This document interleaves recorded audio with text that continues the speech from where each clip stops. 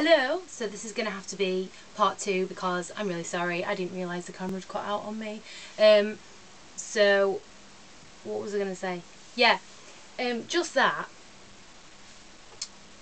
in the tango bit, I was looking for Daniel Aggiano. I was sure it was a whole cast routine, and I couldn't really see him.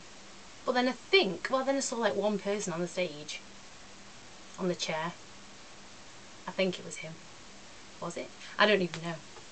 But yeah, that's basically the last point on the list for me to mention, so it's a bit of a naff part 2, but that's usual for me in my videos. Anyway, so just doing a Daniel Aggiano video has made me think, well, why not do one for everyone? Obviously nobody else has asked, but you know, they're all so amazing, they're all so good, I could easily do it. I mean, it'd be like 32 videos. Maybe it's a bit too much work. Not! So not. So I think I'll probably do that. I'll probably do them in alphabetical order though, to stop myself like prioritising people. Because everybody is important in this cast.